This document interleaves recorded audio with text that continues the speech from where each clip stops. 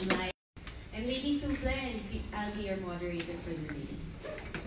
Before we start, I'd like to announce that this will be streamed live through PSA's Facebook page and tweeted as well using #inflation. With us today are Claire Dennis S. Mapa, National Statistician and Civil Registrar General. Deputy National Statistician Rosalinda Bautista of the Sectoral Statistics Office.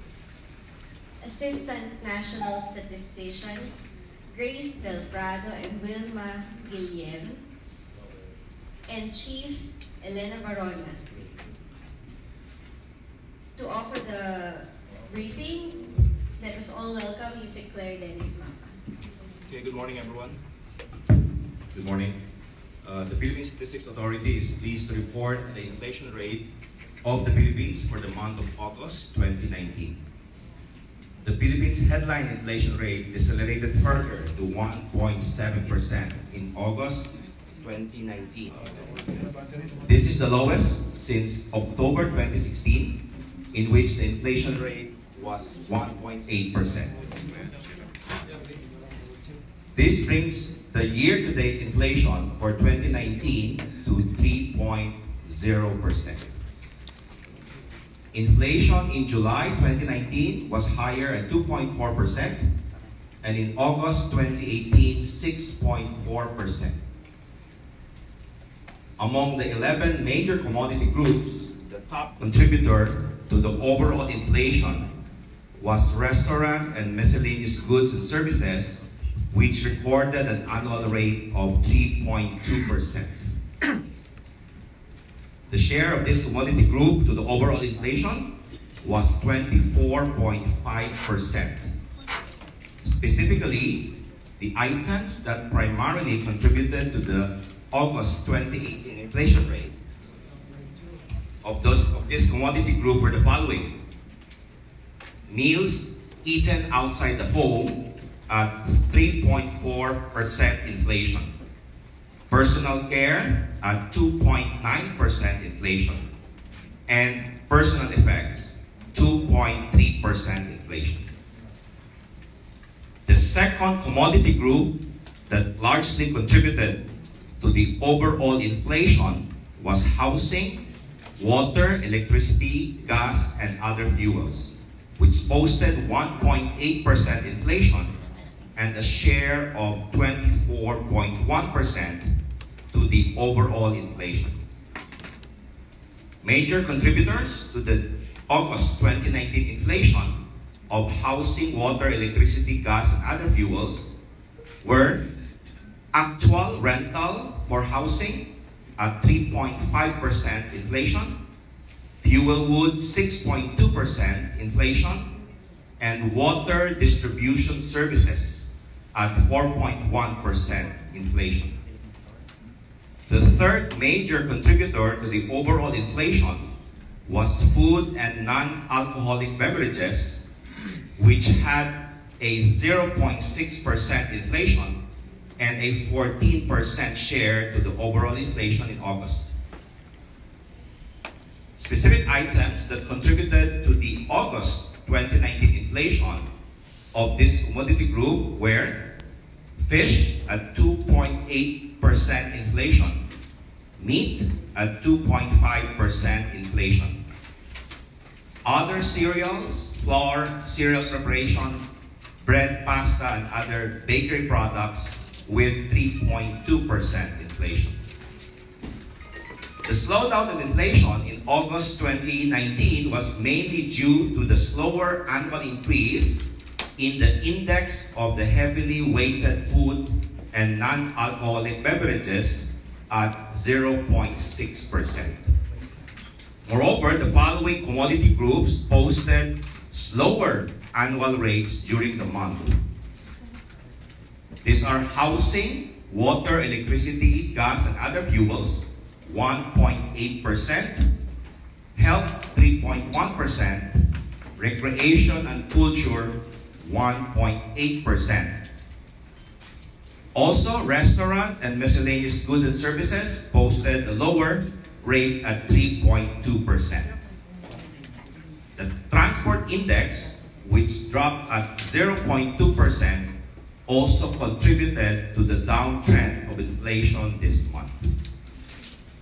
On the other hand, higher annual increases were noted in the indices of alcoholic beverages and tobacco at 10.1%, clothing and footwear at 2.8%, and education at 4.6%. Meanwhile, the indices of furnishing, household equipment, and routine maintenance of the house and communication retained their annual rates in July 2019 at 2.9% and 0.3% respectively. A downtrend of inflation in August 2019 was seen in recreation and culture, primarily games of chance, which recorded an annual rate of 0.1% in August 2019 from 16.6% in July 2019. The slowdown of the August 2019 inflation was also brought about by food and non-alcoholic beverages, particularly the food groups that contributed to the slower inflation in August 2019. And these are the items: rice, negative 5.2% from negative 2.9%. Corn, negative 3.7% from negative 3.0%. Meat, 2.5% from 3.5%. Fish, 2.8% from 3.8%. Vegetables, negative 1.4% from 3.4%. And sugar, jam, honey, chocolate, and confectionery at negative 2.9% from negative 1.4%. Transport also contributed to the downtrend of the August 2019 inflation. The items that primarily contributed to the slower inflation in August 2019 were the following: petroleum and fuels or personal transport equipment, negative 5.2% from negative 2.8%. Jeepney fare, 1.5% from 2.1%. Bus fare, 4.3% from 4.4%. Taxi fare, 0% from 27%. And tricycle fare, 2.3% from 2.6%. Similarly, inflation in the National Capital Region continued to move at a slower pace during the month of August at 1.4%.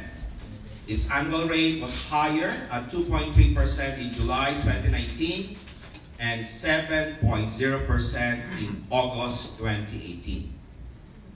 Following the same trend as in the national level and in the National Capital Region, inflation in areas outside the National Capital Region eased further to 1.8% in August 2019.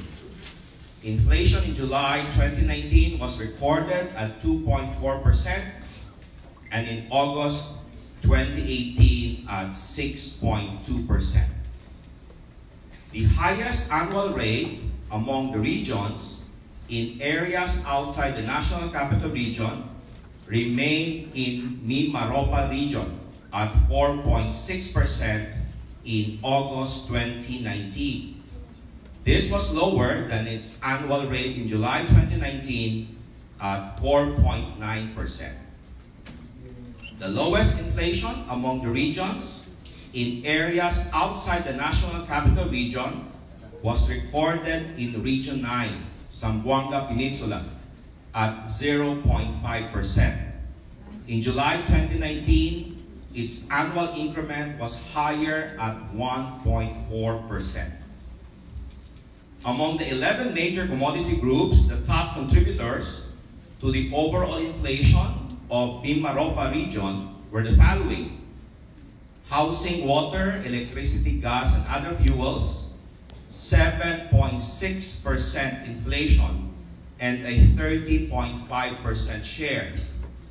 Food and non-alcoholic beverages, 1.5% inflation and 15.2% share.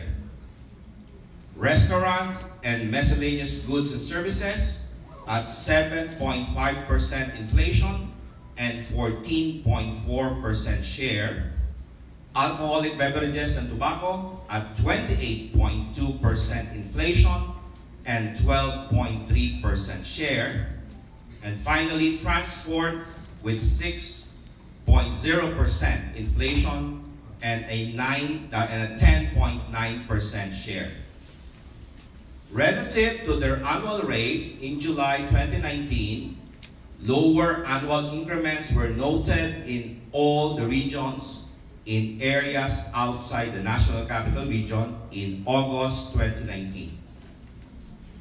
The monthly increment of the seasonally adjusted consumer price index for all items at the national level slowed down to 0.1% in August 2019 from 0.2% in July 2019.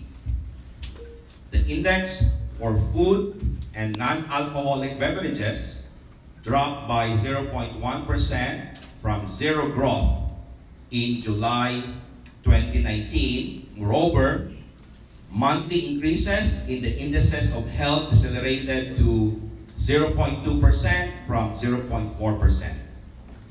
And education from to 0.8% from 2.0%. In addition, the index of recreation and culture registered a zero growth in August 2019 from 0.1% in July 2019. The alcoholic beverages and tobacco index picked up by 1.9% monthly growth in August 2019 from 0.7% in July 2019. The same July 2019 monthly rates were noted in the following commodity groups: clothing and footwear at 0.4%, housing, water, electricity, gas, and other fuels, negative 0.1%. Furnishing, household equipment, and routine maintenance of the house, and restaurant and miscellaneous goods and services, both at 0.3%. This ends my presentation on inflation in the Philippines for August 2019. The Philippine Statistics Authority appreciates your presence in the August 2019 inflation press briefing. We look forward to meeting you again on October 4, 2019, when we report the inflation rate for September 2019. Thank you very much. We now continue on to the employment statistics.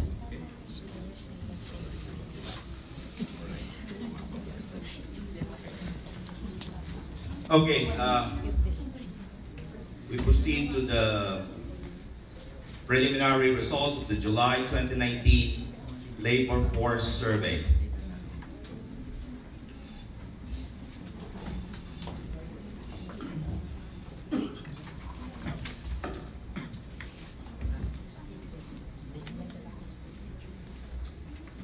Employment rate in July 2019 was placed at 94.6%, the same rate as in the same period a year ago.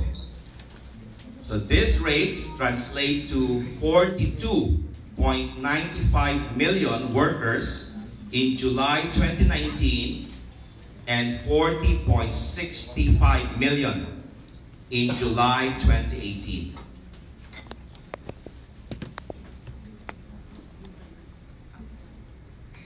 The growth rate in terms of employment, the employed person posted a year-on-year growth of 5.7% in July 2019, or about 2.3 million additional workers.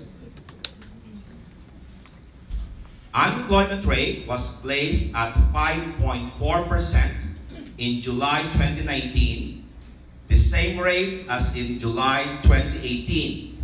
However, the number of unemployed persons increased by 4.4%, placing the count to 2.43 million in July 2019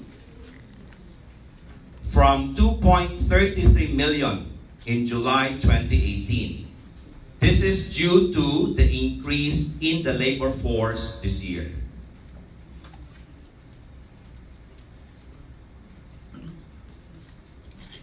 In July 2019, population 15 years old and above stood at 73.13 million persons, while in the same period a year ago, this population was only recorded at 71.56 million. Of this population, 45.38 million were in the labor force in July 2019 compared to 42.98 million a year ago. In effect, the labor participation rate for July 2019 was recorded at 62.1% compared to 60.1% in July 2018. Northern Mindanao, or Region 10, had the highest labor force participation rate at 72.5%, and the ARMM had the lowest labor force participation rate with 53.3%. Among the regions, Region 4A, Calabar Zone, had the lowest employment rate, recorded at 92.8%, and Region 11, Davao Region, had the highest employment rate at 96.7% in July 2019. On the other hand, Region 4A, Calabar Zone, had the highest unemployment rate, recorded at 77.2%, while Region 11, Davao, had the lowest unemployment rate at 3.3%. In terms of employed person, in the three major industry sectors, all sectors posted increases in July 2019. Services sector hold the largest share of workers with 57.8%, followed by the agriculture sector with 23.5% of the workers and 18.7% in the industry sector. The services sector includes the group of workers in wholesale and retail trade, repair of motor vehicles and motorcycles, which comprise the largest group of workers, registered an increase of 10.5%. In the industry or in agriculture, expansion in employment was recorded at 6.3% in the agriculture and fisheries. In the industry sector, workers in the construction and manufacturing had combined share of 95.8% of the workers, and this posted a growth rate of 2.2%. Wage and salary workers were estimated at 27.24% in July 2019 from 26.56% a year ago, and this recorded an increase of 2.6%. Those who were self-employed without any paid employee was placed at 11.75 million in July 2019, an increase of 10.3% from the estimate in July 2018. Employer in family-operated farm or business declined by 21.3%, but the magnitude is relatively small, it has not made a dent in the overall employment level. Unpaid family workers was about 2.7 million in July 2019 from 1.9 million a year ago, or a year-on-year growth of 45.3%. The number of workers in each of the major occupations posted uptrends in July 2019 from a year ago, except in craft and related trades and in the armed forces occupation. Workers in elementary occupations remain the largest group at 27.6% of the total employed persons in July 2019. The number was recorded at 26.7% in July 2018. Employed person by gender, so we have here more employed persons are more of males than females, each with a share of 61% and 39% respectively. Underemployment rate declined to 13.9% in July 2019 from 17.2% in July 2018. Visible underemployment rate inched up to 8.6% from 8.1% a year ago, while invisible underemployment rate dipped to 5.2% in July 2019 from 9.1% a year ago.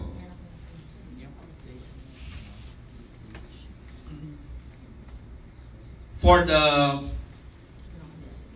full-time jobs, the next slide please.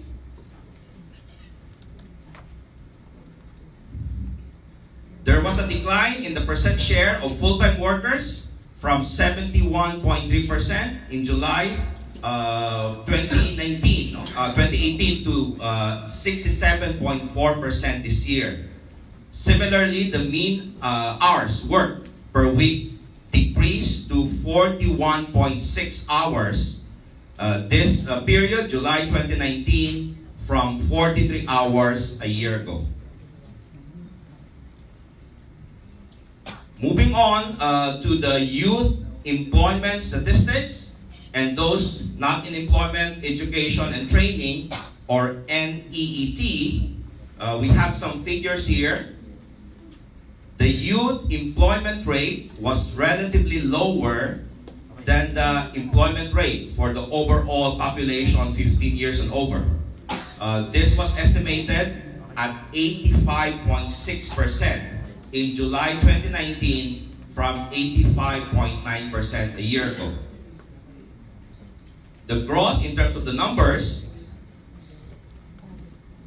growth in youth employment increased by 4.0%.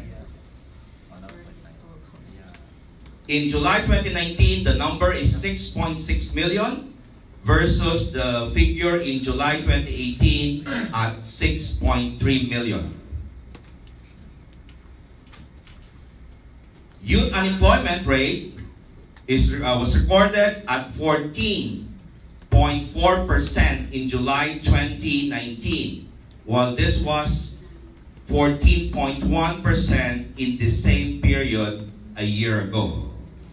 These rates would translate to about 1.11 million unemployed youth this year from 1.04 million in July 2018, or a 6.3% year-on-year growth. Unemployed youth had the biggest share of 45.5% in July 2019 from 44.7% in the same period in 2018. The youth labor force was placed at 7.67 million in July 2019 from 7.35 million a year ago.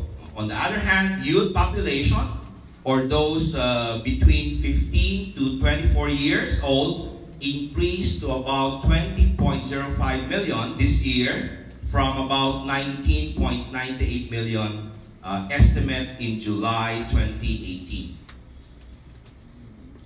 The labor force participation rate of the youth was posted at 38.3% in July 2019 from 36.8% last year. Youth unemployment, or unemployed youth who are not in education and training, increased by 6.9% from July 2018 to July 2019. So the youth who are not in the labor force and not currently schooling and in training declined by 17.6% during the period. Overall, youth NEET declined by 11.8% from 4.2 million in July 2018 to 3.8 million in July 2019. The mean or average hours of work per week of the youth workers declined to 38.7 hours in July 2019 from 41.3 hours last year.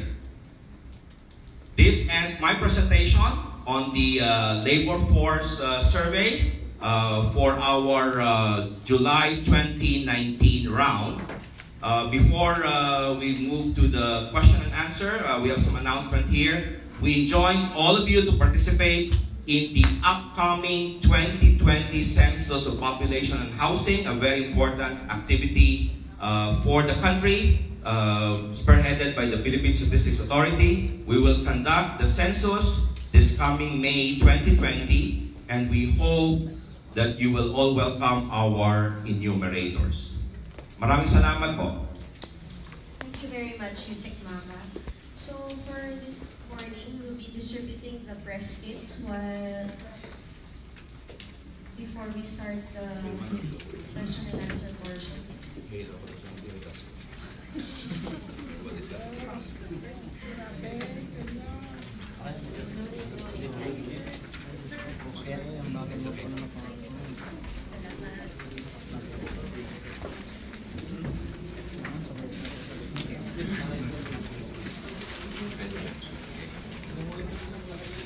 If you remind everyone, please wait to be acknowledged, and please state your name and organization before asking your questions.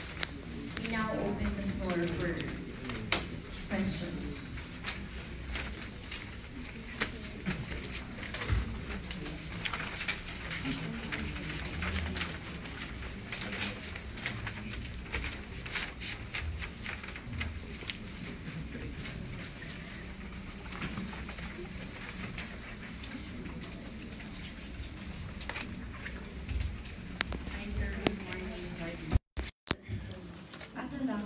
Regarding rice prices, so what's the level of rice prices that you were able to record? Because and also how do the rice prices now compare to previous years? Kasi diba, is that because of high base? You're talking of the retail price? Yes. Okay. You will notice that the rice component decreased. It's a negative inflation. This is the fourth month that we had negative inflation for the rice component in the consumer price index. So we are actually seeing a drop in the retail price of rice. Pero sir, so still not the same. Hindi pa rin siya ganun kalaki yung drop compared to last year. Kasi di ba po ba high base? No, of course, last year we had a relatively high retail price. But if you'll notice, the negative inflation started 4 months back. So there is really a continuing drop in the actual price month on month because of the negative inflation in the rice component. Next question, please. Sir, sa price pa rin. The 5.2, sir, na drop, is this the steepest since when? For the year, of course, depending on your period, but for the year, this is the fourth and this is the largest in terms of negative inflation. But in terms of milestone, on a yearly basis, is this the steepest since? Well, of course, we still have to see in the coming months, but within the year, just talking of 2019, this is the largest drop in the price for the component, the rice component in the consumer price index.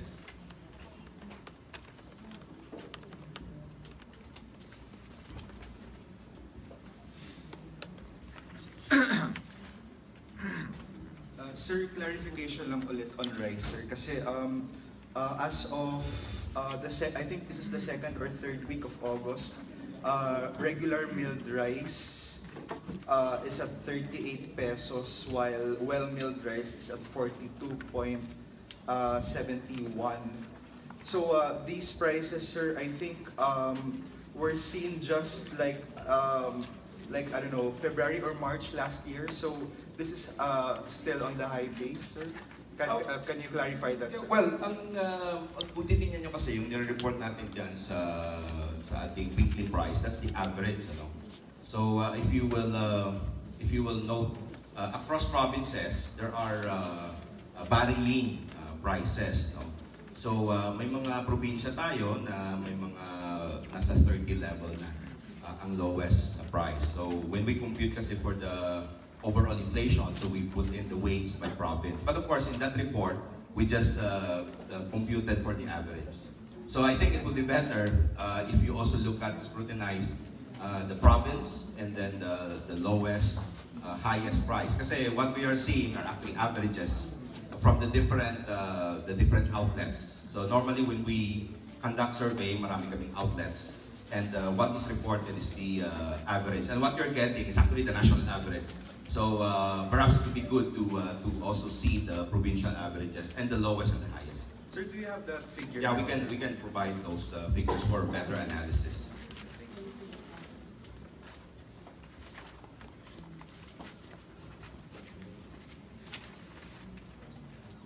Further questions? Sir, good morning. I'm Shariza from Philippine Star.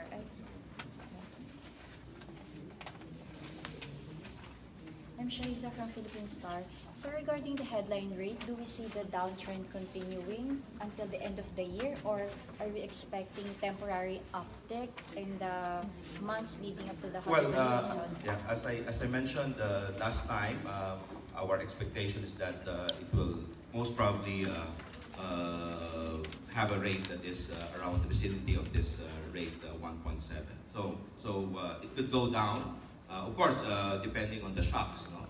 It can go up. But our assessment is that it will normalize at this level.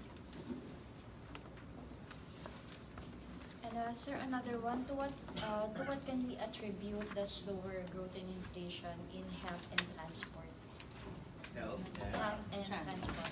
Okay. The transport, there's a base effect because I think last year there was an increase in the fares due to higher fuel prices. So there were adjustments in jeepney fare. So the base effect plays some role here. But also, of course, the continuing drop in fuel prices.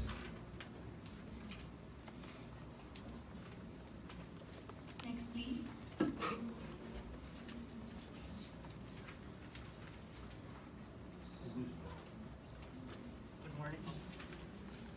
Good morning po. I'm Bruce Rodriguez from ABS-CBN News. On the employment figures, can we ask questions as well? Unemployment was steady, but underemployment we saw somewhat a good drop. But maybe in summary, or where can we attribute this drop in underemployment?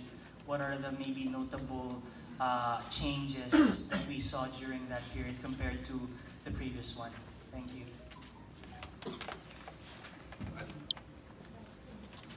Well, first is that the youth underemployment significantly dropped. So that's one in terms of the percent. No? And we have a drop of 18%.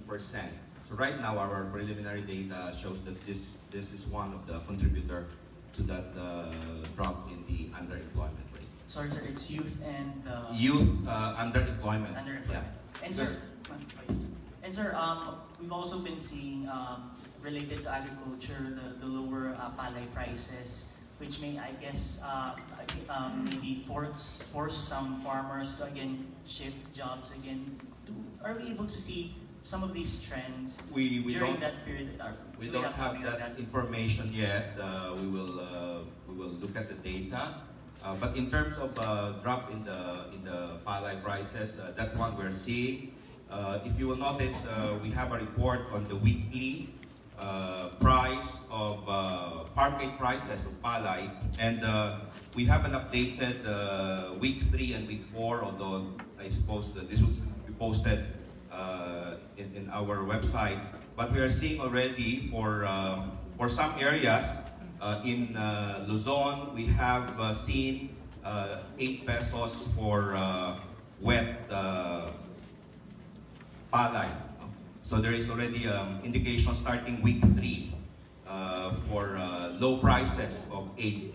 These are some of the areas that our field offices visited. This is, of course, in our report we presented the average. But we are seeing that in some areas the low amount is already between 8 to 10 pesos. But in other areas there's still higher prices.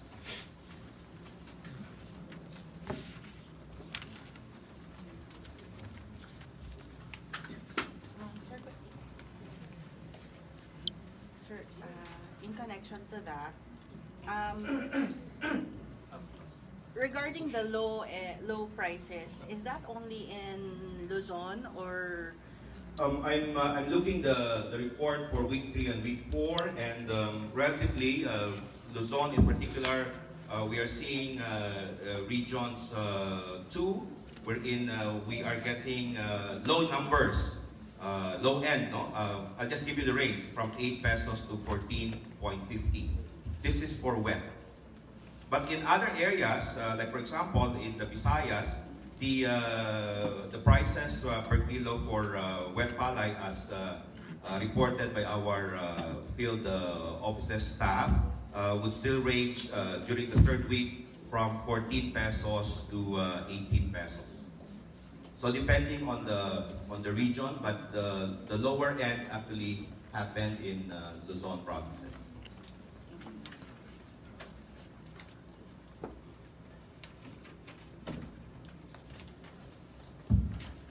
More questions?